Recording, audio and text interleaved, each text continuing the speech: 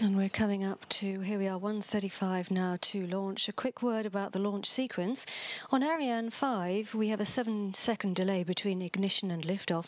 That's because we start the Vulcan engine first and wait for 7 seconds to check it's working before we ignite the boosters. We're now waiting for the range operations manager to announce the 1 minute to launch moment. À tous de DDO, attention pour moins 1 minute. We are 1 minute to launch. Switching to onboard. moins 1 minute. Switching to onboard power. We are live at the Guyana Space Center for the launch of ATV-5 Georges Lemaitre for the European Space Agency, built by Airbus Defence and Space. Our very best wishes to our customers and to everybody who has worked so hard to bring us to today's launch.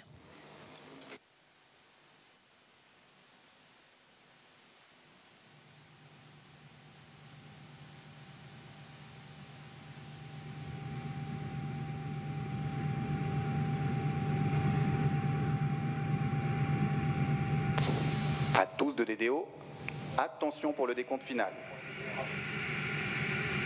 10, 9, 8, 7, 6, 5, 4, 3, 2, 1, top.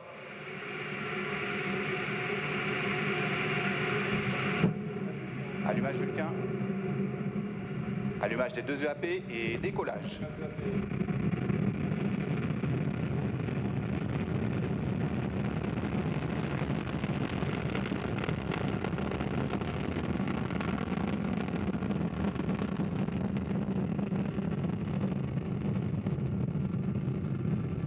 Tous les paramètres à bord sont normaux.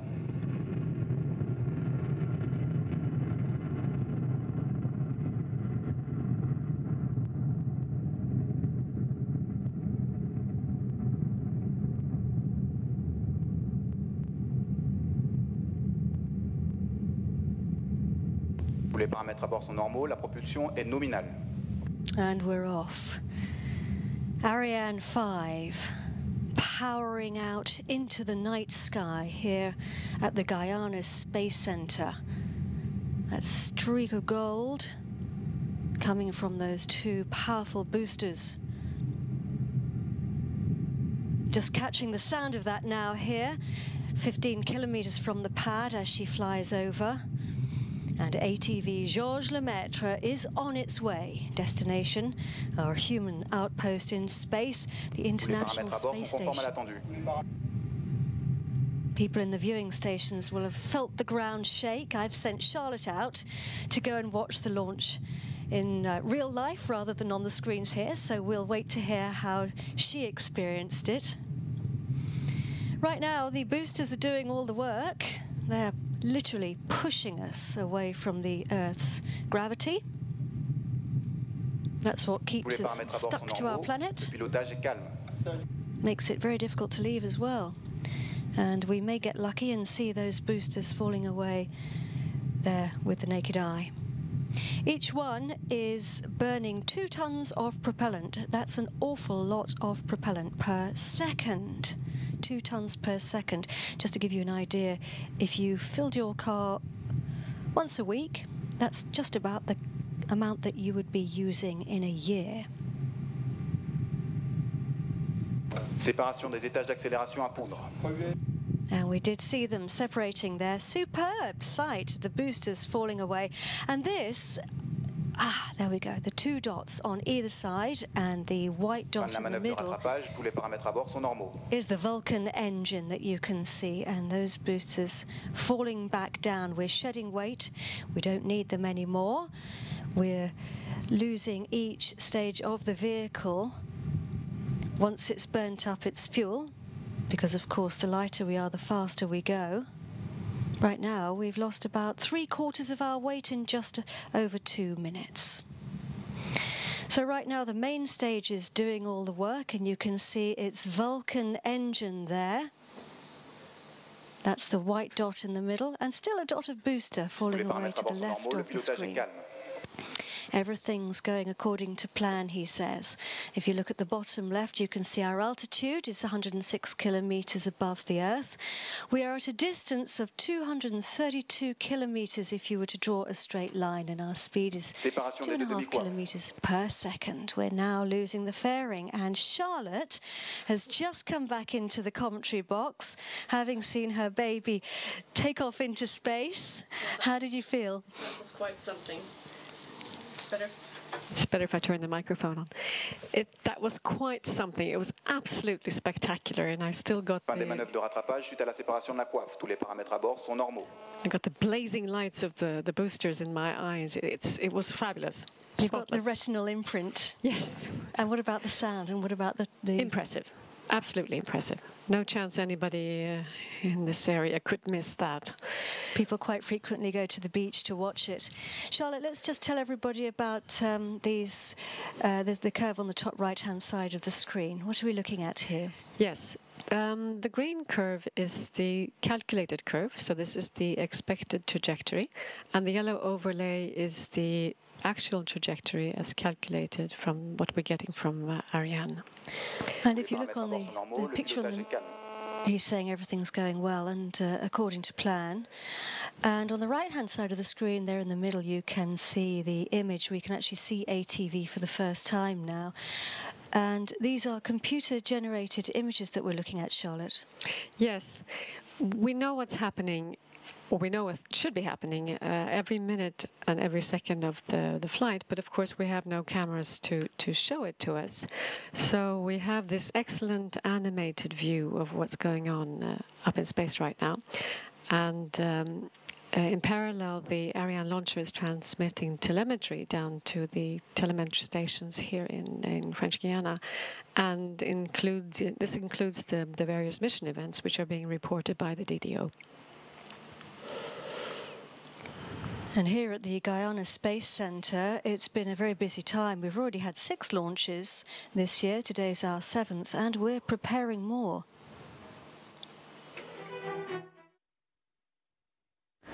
And welcome back for a quick update from Mission Control Houston, as we've been watching and following along the flight so far of ATV-5 and the Arianespace rocket, launching it into orbit, going by the book.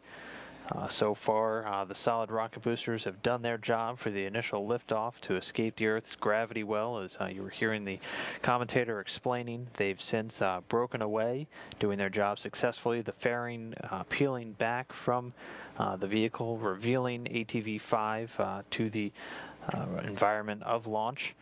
Just about 2 minutes or so away from that main engine cutoff. Shortly following that after will be the ignition of the upper stage. It'll first ignite for a burn of about 8 minutes and 9 seconds to send ATV into its initial elliptical orbit. Following that, it'll shut down and coast for a while, doing a ballistic coasting path until reigniting to continue to raise the orbit.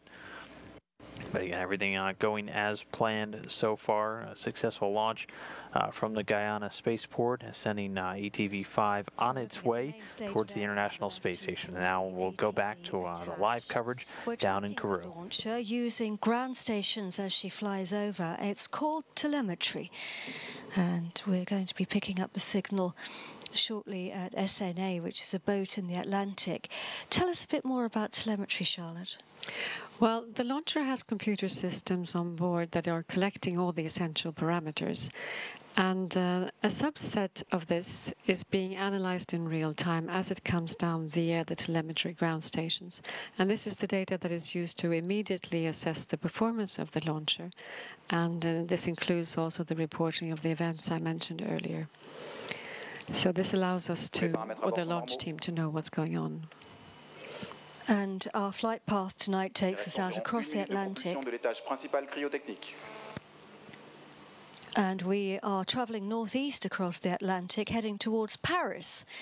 We'll then travel across northern Europe, down across India, Indonesia, and down towards Australia, where we will start the process of separating ATV. Which ground stations are we using? The ground stations that are being used for this particular flight start with Galileo here in French Guiana, the boat that we have spoken about earlier, Station Navale Ariane. Tous les paramètres à bord sont normaux, la propulsion est nominale. And then next in line will be Santa Maria in the Azores. And after that, it will be handed over to the radar in Brittany, after which it will be in the visibility of Azaguel near Toulouse. Then there will be a gap in telemetry because there's no station within visibility, and this will last roughly 45 minutes, after which it will be picked up by Extinction de Adelaide. l'étage principal cryotechnique. So the main stage has now switched off its engine, it's falling away, and we are igniting the engine on the upper stage, and this is a crucial part in the flight. Séparation de l'étage. Allumage de l'étage à propergol stockable. Yes, there was the announcement. We have the announcement, thank you. So we're now burning the upper stage. Its job is to deliver ATV-5 to its separation orbit. That's 260 kilometers above the Earth. Tous les paramètres à bord sont normaux. Fin du rattrapage suite à la séparation. And after that, ATV will climb on its own to the ISS. That's around about 420 kilometers. Charlotte, we're going to be reigniting our engine several times tonight, aren't we? Yes. And the reason for this is that for the ATV, we are targeting a circular orbit, 260 by 260 kilometers. And therefore, it needs to be reignited one more time later during the mission here. And then there will actually be a third ignition of the upper stage in order to deorbit it safely. But this takes place only after the separation of ATV. Using a storable propellant upper stage, which is why you didn't see the cryogenic arms during the launch. Often we use the cryogenic upper stage. Yeah. So here's a replay, Charlotte, of the launch that you saw earlier when you went outside to watch Ariane taking off into the night sky. It was absolutely brilliant. It lit up the entire sky. It was quite amazing to see it. And it makes the night sky look like daytime, doesn't it, when it takes off, because the light is so tremendous. Yeah, well, it certainly stayed on my retina, as you said. And here it comes again. I think this video is going to be watched quite a few times in the coming weeks and months. It's really a credit to the Arianespace teams. And of course, with the support of Guyane Premier, the television crews here in French Guiana.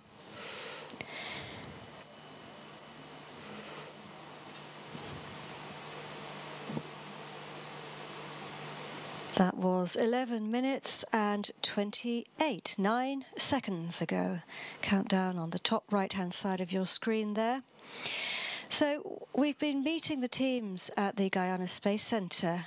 There's another team involved in the launch right now. Of course, it's the ATV-CC, the people in Toulouse. What are they doing right now?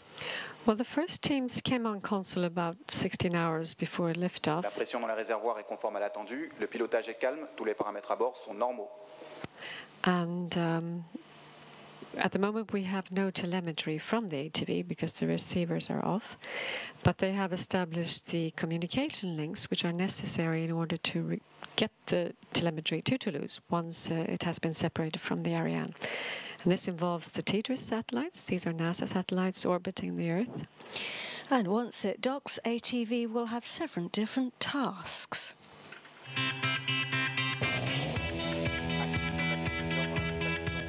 After final preparations at Europes Spaceport in Kourou, ESA's latest ATV is bound for the International Space Station, the ISS. With already 4 successful ATV missions, this 5th vehicle marks the end of an era, since it is the last ATV ever built. ATV-5 has been named Georges Lemaitre, as a tribute to the Belgian priest and scientist who is considered as being the father of the Big Bang Theory.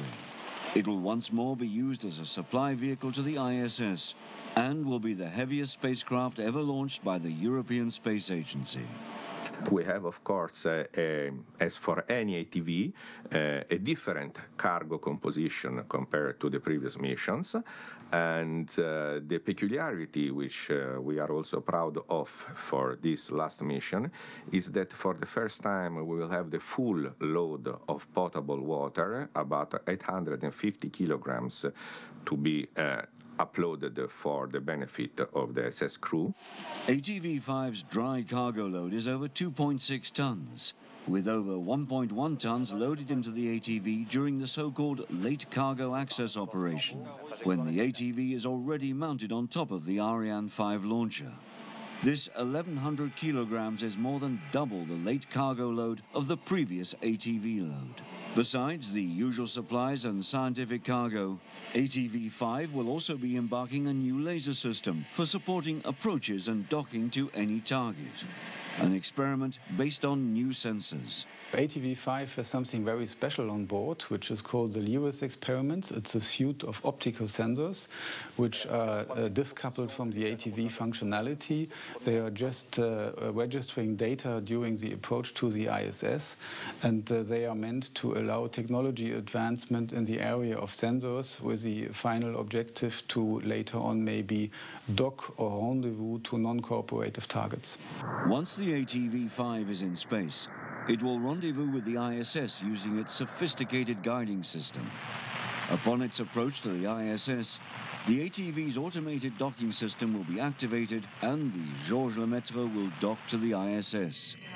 The operation will be supervised from inside the ISS by ESA astronaut Alexander Guest. ATV-5 will be attached for 6 months at the International Space Station. During that time, it will provide the altitude and attitude control to the ISS. And when all the dry cargo has been removed from the cargo carrier, it will be filled step by step with trash cargo. And after the 6 months, it will undock from the station and will do its controlled destructive re-entry over the South Pacific uninhabited area. With ATV-5's re-entry happening at a less steep angle this time, it provides an opportunity to more fully understand the behavior of the spacecraft. This will be monitored both from the ground and from the ISS, gathering important data for the future destructive re-entry of the ISS itself. This last ATV dive will mark the completion of the ATV program. After 20 years of work on the ATV, ESA will put its investment to good use for future endeavors. Running a program with 5 flawless ATV missions is an achievement we can be very proud of. The good thing about this, it's not a real land. We are going ahead with a service module which we still consider as a derivative of ATV. In that sense, there is a perspective. In the near future, ESA will take part in the NASA Orion program by building the service module of this manned capsule mission using the ATV module as a basis. And the automatic rendezvous technology will be key for future space exploration missions.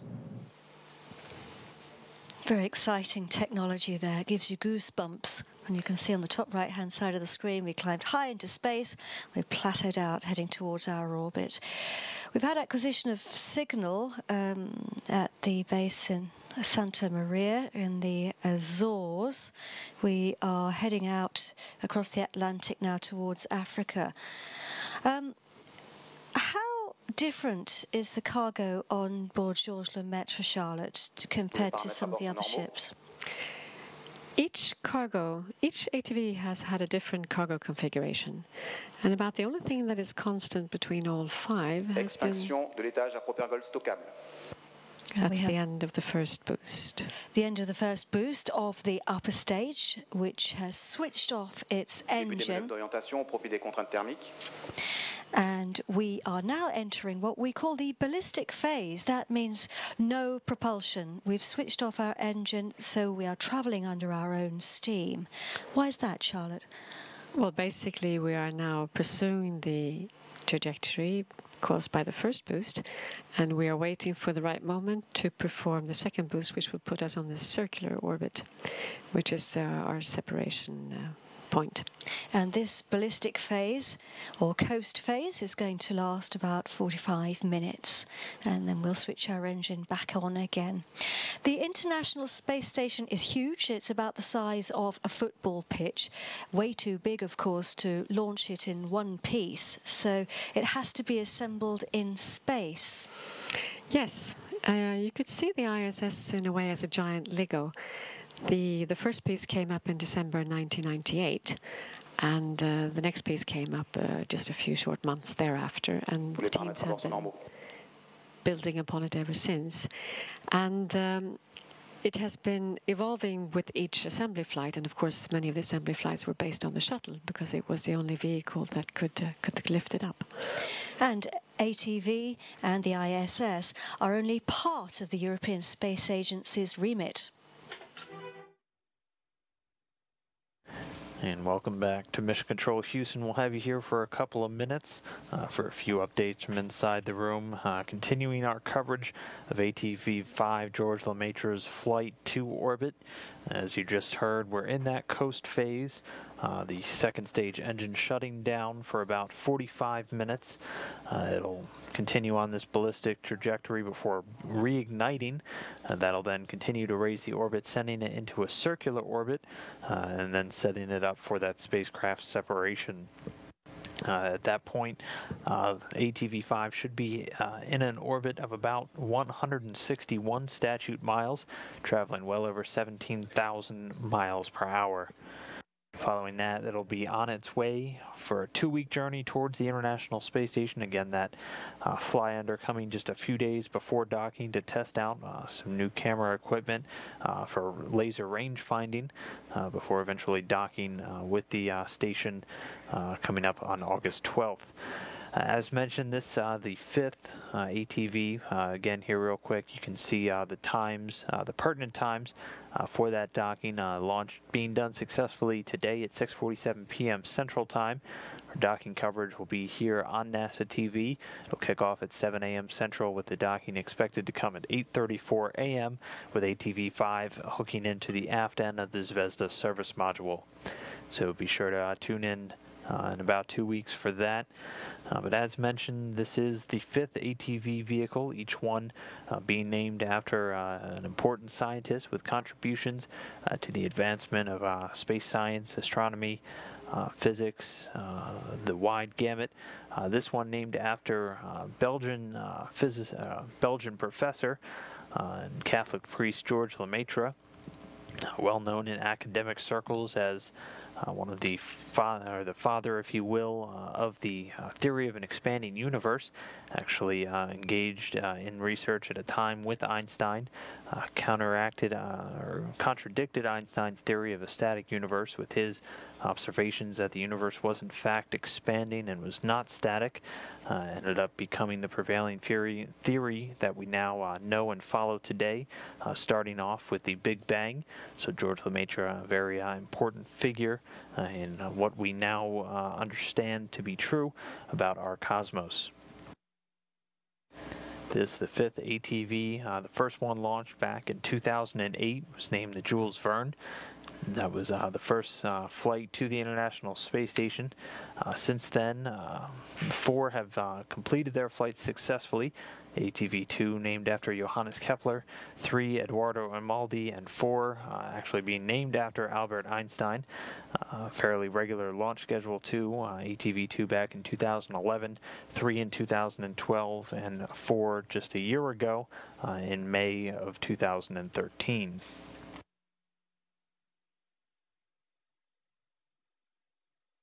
The vehicle responsible for delivering a very large amount of cargo and fuel, water, supplies to the International Space Station, also serving as that reboost capability once it's up on orbit.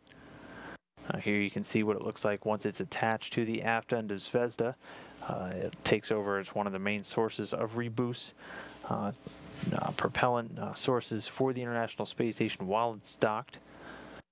And so we'll be looking forward to having that on orbit to help lighten the load off of the Progress and these Zvezda vehicles. Of propellant, that's an awful lot of propellant per second. 2 tons per second. Just to give you an idea, if you filled your car once a week, that's just about the amount that you would be using in a year. Séparation des étages d'accélération à poudre. And we did see them separating their superb sight, the boosters falling away.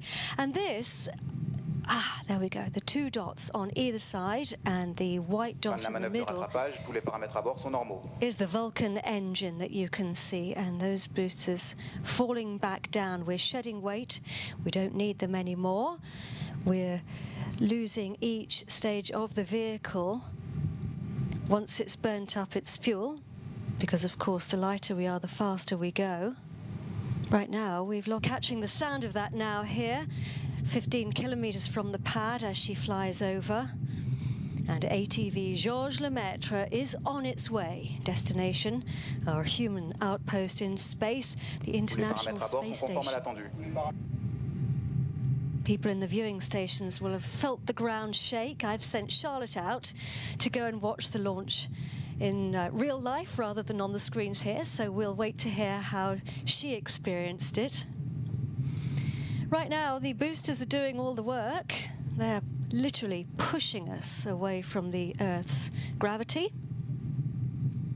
That's what keeps us stuck to our planet. Makes it very difficult to leave as well. And we may get lucky and see those boosters falling away there with the naked eye. Each one is burning 2 tons of... And we're coming up to, here we are, 1:35 now to launch. A quick word about the launch sequence. On Ariane 5, we have a 7-second delay between ignition and liftoff. That's because we start the Vulcan engine first and wait for 7 seconds to check it's working before we ignite the boosters. We're now waiting for the range operations manager to announce the 1 minute to launch moment. À tous de DDO, attention pour moins 1 minute. We are 1 minute to launch. Switching to onboard. À 0 moins 1 minute. Switching to onboard power. We are live at the Guyana Space Center for the launch of ATV-5 Georges Lemaître for the European Space Agency, built by Airbus Defence and Space. Our very best wishes to our customers and to everybody who has worked so hard to bring us to today's launch.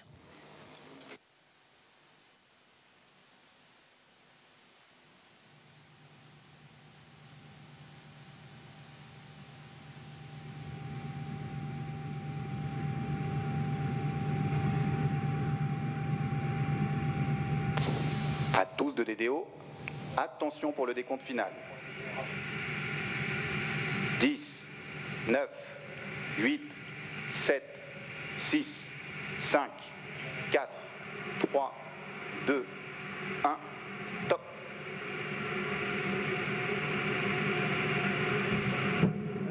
Allumage Vulcain, allumage des 2 EAP et décollage.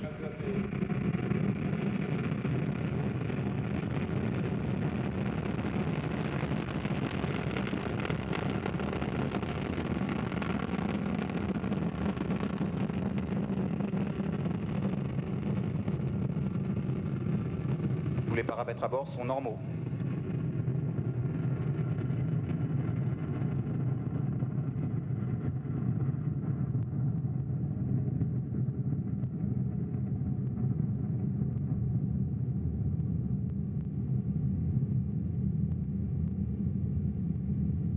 Tous les paramètres à bord sont normaux, la propulsion est nominale. And we're off. Ariane 5 powering out into the night sky here at the Guyana Space Center. That streak of gold coming from those 2 powerful boosters.